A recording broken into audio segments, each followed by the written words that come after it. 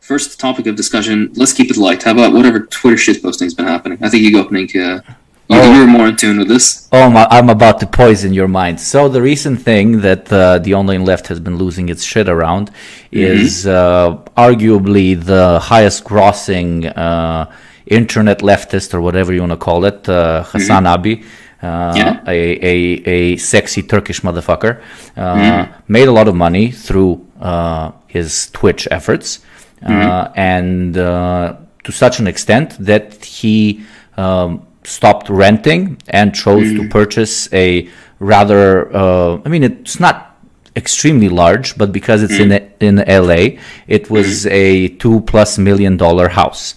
So immediately, liberals from all over the online sphere, which have always had a problem with the said gentleman, started shitting on him with the typical anti-socialist rhetoric that anyone who is relatively wealthy and still considers himself a left-wing individual, that they are an absolute hypocrite, which comes as a contrast to, obviously, when you are poor and you're a leftist, then you are a shill who wants to take other people's money, and you're only a leftist because you yourself do not have money. And this contrast between these two opinions, where the truth, I feel, is much more gray and should be explored more through a material analysis and not just oh, rich man bad, comes as something that neither of these sides talk about. But yeah, this is basically kind of the overview of the situation, and a lot of leftists came to not support, but to say, okay, this is bullshit criticism.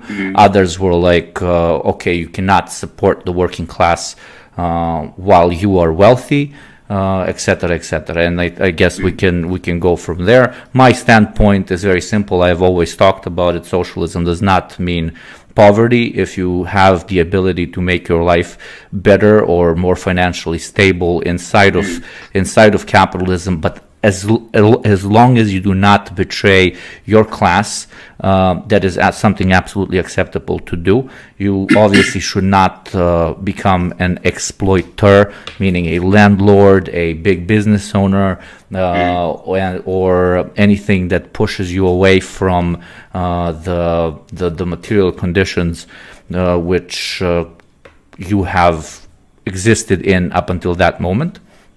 But I also understand the absolutely eloquent and on-point argument that once a person changes, for example, their social class, becoming richer, etc., being surrounded by richer people, even if they are not a landlord or a business owner, etc., their motivation to stay a socialist might start going away. And we've seen that a lot with both creators. I've seen that with people in my own life. We've seen that all over the place, where people become wealthier and they completely give up on the socialist dream because literally there's not enough material reasons for them to remain as such. I honestly, in this specific case, do not see it happening with Hassan at all. He has always been a kind of a point of entry for leftists in general online. Do I disagree probably with him on like 95% of things? Not 95, but probably 50%. He's much more, social democratic, etc., which are all fair criticism to have towards him. But the idea that because he has started earning more and more on Twitch specifically, that somehow makes him less of a Marxist, in my modest opinion, is a ill-placed argument, and it's missing the bigger picture that the actual class enemies that we need to indirectly defeat are not like your local fucking DJ that makes 300,000 a year because he's a wealthy good DJ, but people whose wealth is so absolutely immensely massive that compared to local petit bourgeois, it's absolutely anything. So yes, misdirected anger. That's all I'm saying.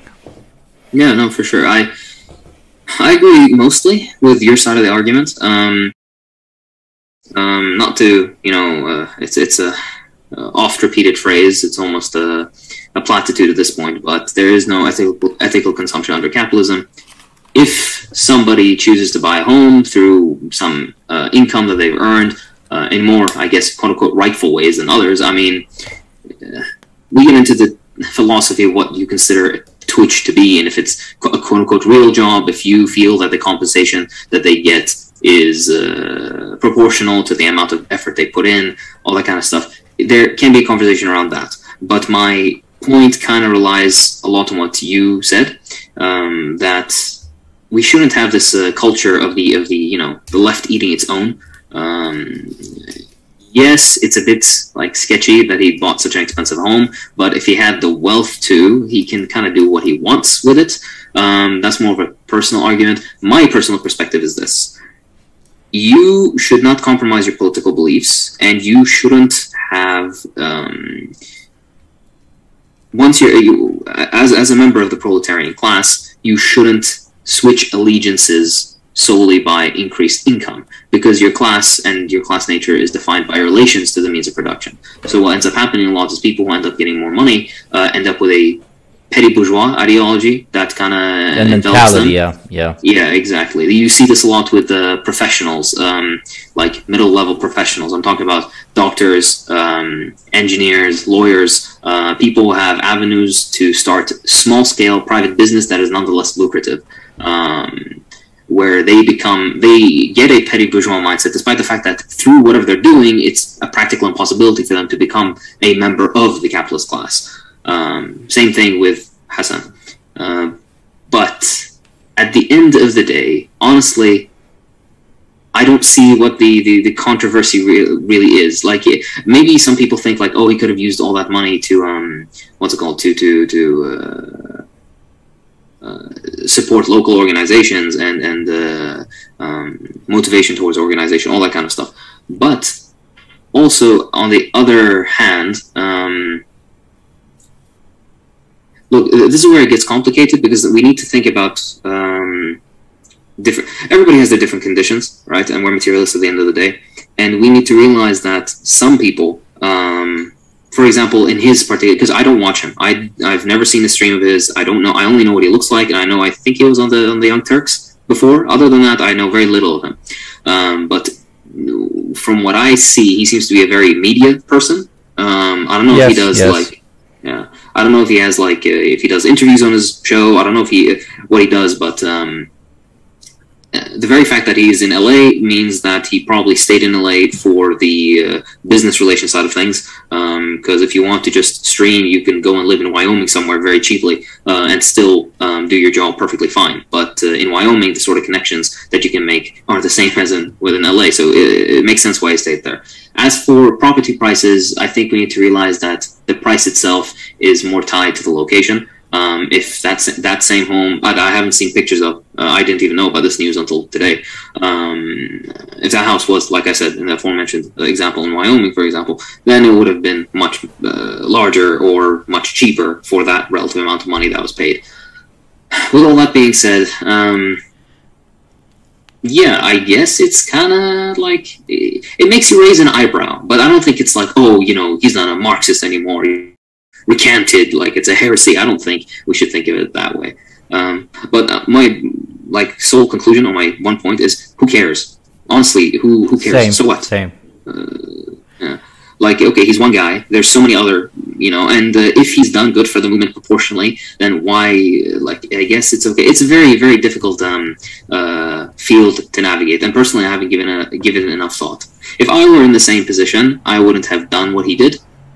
But then again, I'm not in the material conditions that he's in. I don't know about his business contracts or what he has, what he's obligated to fulfill, and what form that needs to take place in, and so on and so forth. So yeah, that's. But my general point is, who cares? Generally, I could not agree more.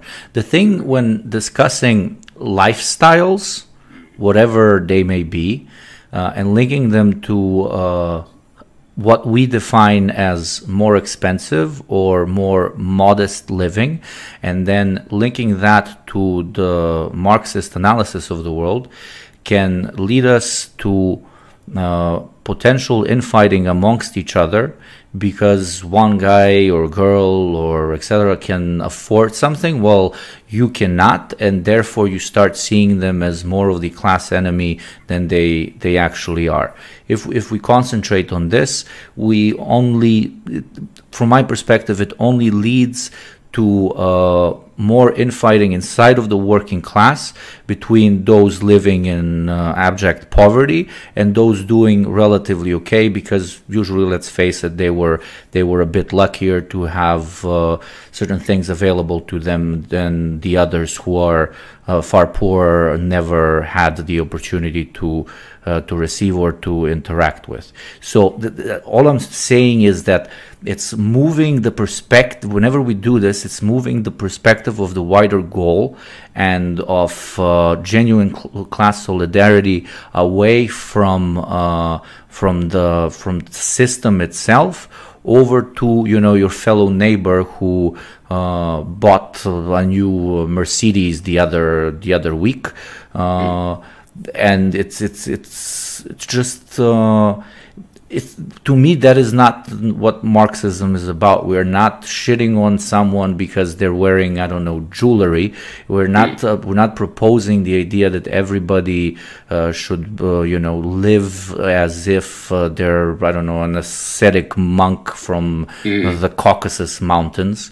But quite to the opposite, the idea is to raise everyone to a level in which they receive the actual fruits of their full labor. Yeah. I think we can connect that to a point of individualism versus a collective. We have to remember that, he's one dude, right? I think what he did would be very bad optics, if you want to even use that word, but it would look very bad, and it would be intrinsically a bad thing to do if he was part of an organization, and let's say he is...